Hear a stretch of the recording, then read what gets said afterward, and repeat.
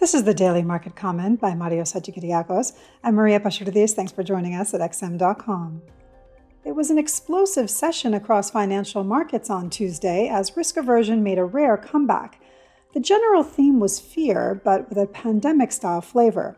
Investors essentially slashed their exposure to assets that are linked to the real economy and looked for shelter in safe havens. This dichotomy was crystal clear in the equity market, where old economy stocks took a hit, even as several tech titans managed to power to new record highs, highlighting the defensive nature of tech plays during this crisis. When markets are worried about economic growth, digital stocks usually shine, while traditional stocks get hammered.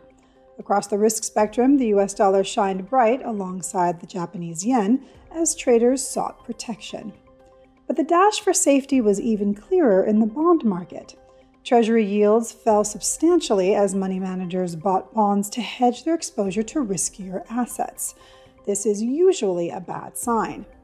When investors are willing to buy an asset that's guaranteed to lose the money just for safety, they are typically afraid something big is coming. The catalyst behind all this mayhem wasn't entirely clear, although the disappointing ISM Services survey definitely added fuel to the moves, perhaps by intensifying worries that we've already hit peak growth.